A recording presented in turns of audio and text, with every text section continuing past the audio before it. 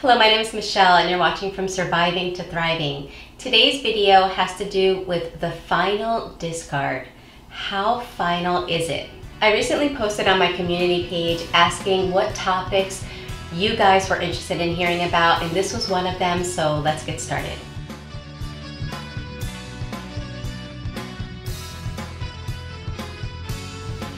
Why do we talk about the final discard as opposed to just the narcissistic discard? Well, that's a really good question, because the truth of the matter is that the narcissists work on a cycle. And when you get to know them, it's kind of crazy because they're really pretty predictable people. For example, when they get into a relationship, it always starts and ends in the same way. It starts with the love bombing, the idealization phase, the devalue, the discard, hoover, and repeat. So looking at that cycle can go on for a very long time, years, and in some people's cases, decades. So why eventually does that normal discard, or normal in the context of narcissism, why does that become a final discard? Well, before we can understand how that happens, let's first talk about why the narcissist discards in the first place. I just want to mention a few main reasons, and of course it's not an all-inclusive list, but just a few main reasons why the narcissist discard in the first place. One reason is the victim may try to hold the narcissist accountable for something. Maybe they call the narcissist out for their behavior. The narcissist, instead of responding in a normal fashion and addressing that behavior, they do the unexpected and they completely drop off the face of the earth. That's one of the reasons why they discard. Another one could be that you established and enforced a boundary. Maybe you said the word that the narcissist hates the most, the word no. And once again, instead of being flexible or compromising in some tiny way, they discard. Number three, maybe you acted in a way that the narcissist does not approve of. Maybe you're staying friends with somebody that they're trying to isolate you from. Or maybe you simply made the mistake of acting like an individual. The narcissist cannot take seeing the person that they're in a relationship with act as an individual because it makes them feel like they're losing control.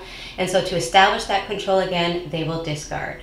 Number four, it could be simply because the narcissist is bored and they blame you for tying them down to a monotonous and mundane, ordinary existence. And so to create drama, to create emotion, they will discard. And number five, maybe you threaten to leave them. Maybe you're getting tired of the abuse. You start voicing the possibility of exiting the relationship, and whether you're serious or not, they view that as a competition and they want to race you to the discard. So those are some of the main reasons why they discard in the first place. And as you can already tell, it's all about control. Because what the narcissist is doing when they discard you is they're conditioning you, they're training you to expect less and less and less from them. And for the most part, this tactic works. Let's say you stay friends with somebody that they're trying to isolate you from, right? And it resulted in a discard. That discard is so painful that what happens is you automatically, when the narcissist comes back, when they do the hoover and repeat, you automatically start thinking of doing anything that will avoid that pain again, including isolating yourself from that friend that they originally were trying to isolate you from. You begin doing that because you don't want to face the pain of them disappearing out of nowhere once again. So it's all a control tactic. It's all about making you or conditioning you to expect less and less from them and to tolerate more and more abuse. So why does the narcissist change? Why do they change their normal discard, which leads to the hoovering and the repeating of the cycle all over again? And why does it become the final discard? Well, the truth is the narcissist doesn't change. The narcissist would be very happy to continue in that cycle for as long as you tolerated it. The person that changes is you. Eventually, a person starts to catch on to what's going on. Eventually, and hopefully a person starts noticing that, wait a second, I'm giving more and more, I'm tolerating more and more, I'm expecting less and less. what do I get out of this relationship? The mere absence of discard? And a person will start to analyze and realize that's not enough. It's not enough to avoid being hurt by being discarded. They actually want something reciprocal. They want love. They want what they're giving, they expect back. And that's normal and that's healthy. So that's what starts to change. The person begins to see the narcissist in a different light. Instead of viewing the narcissist as, a gift that fell out of heaven and amazingly fell into your arms, the person starts to realize that the narcissist is not giving back. The narcissist is only taking, and what they're giving is painful. It's not even love. So you begin to notice the narcissist, or you begin to see the narcissist differently. You see what's behind their mask. And at this point, some people might think, oh, they see what's behind the mask and they want out. Well, in some cases, yes, but not always. Most victims at this point that they begin to see the mask slipping, or they realize that there is a mask and they realize that they know what's behind the mask, they're still, believe it or not, they're still not ready to walk away yet. Some or most, because they're empaths, because maybe they're battling codependency. Some may begin to think, well, I've seen what they can be during the love bombing and idealization phase, so maybe I can help what's behind the mask, and maybe I can help him or her to get better. So the person is seeing the narcissist for who they are, but they're still not convinced that they need to leave because they've invested so much. They've given so much and they've seen what the person can be. Okay, so if that's the case, why does the narcissist do that final discard? Because the narcissist knows that you see through them, because the narcissist knows how you're viewing them now. They have to do that final discard because they need validation. Their validation that they need is that they are perfect. They are not flawed. They are amazing. They need you to always view them the way you viewed them during their idealization phase. When they were giving and love bombing you and you were reflecting back to them that they were perfect and amazing. They need that all the time, regardless of how they treat you. And so when you begin to not reflect that back, and when you begin to see them for who they really are, you are putting up a mirror to them, and instead of them seeing their perfect false image that is their only reality that they accept in their mind, they're seeing themselves as flawed. They're seeing themselves how you see them. And that creates such a narcissistic injury that they would prefer to have nothing to do with you, pretend that you never existed in their life, move on with their life as if you never existed, whether there are kids or not in the family, rather than face the fact that someone does see them as flawed. Okay? They can't tolerate that. So that's what happens when it becomes a final discard. It's not that the narcissist has changed. It's that you've changed and you can no longer provide that validation for the narcissist. And they know that to reel you back in, once you really see who they truly are, once you are convinced that you're very well aware of who they are underneath the mask, underneath the facade of who they show the outside world, to them to reel you back in would take a tremendous amount of work, because they know now that you're not going to be easily fooled with superficial love bombing, with pretty words and superficial promises, because now they know that you're going to evaluate their words and their actions to make sure they're on the same page, which means they would have to work so hard to fool you again. And they prefer, as opportunists, they prefer to start a relationship with somebody where they're already at the top. And yet, just because that becomes a final discard doesn't necessarily mean that they won't try to contact you in the future, maybe a year down the road, 2 years down the road. I've spoken to people that a narcissist contacted them after 5 years of not seeing each other. They will always, at some point, if they're bored, maybe they're out of supply at that moment, maybe they just want to feel powerful and see how many people they can reach out to and how many people bite back, and that alone gives them their narcissistic supply. It doesn't necessarily mean they want to come back into your life, but they just want to see if you'll bite. If they send you a message or call you, if you respond, you have given them narcissistic supply, and it might be just what they needed at that moment, okay? So with that in mind, the real final discard does not come from the narcissist. It comes from you. It comes from the person that says, no more, this is it. But that's not an easy place to get to. It's a whole lot easier to say than to do. I know, because I've been there. So I wanted to give you guys a few tips that helped me to strengthen myself before I was able to reach that point where I knew that line was going to be put down and there was no crossing it again. So this is what helped me. I know you guys said it. It's go no contact, which means it's not enough to not contact the narcissist. It's not enough to not reach out. You actually have to delete, block, and remove from all social media. If you don't remove them, that gives them narcissistic supply. Why? Because they say, wow, look at what I've done to him or her, and they leave me there.